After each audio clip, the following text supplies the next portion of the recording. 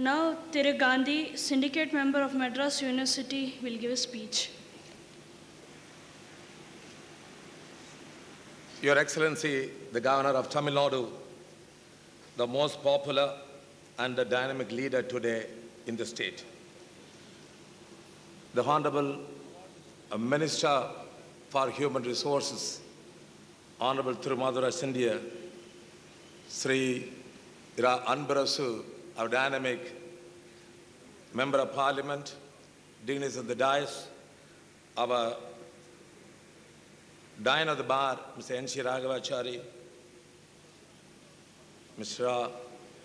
J.P.R., Mr. Karunagaran, Dr. Ramamurthy, Mr. S.V. Narasimhan, ladies and gentlemen, I deem it a great privilege to participate here and offer my felicitations to all the awardees and also to the newly formed Madras Educational Trust.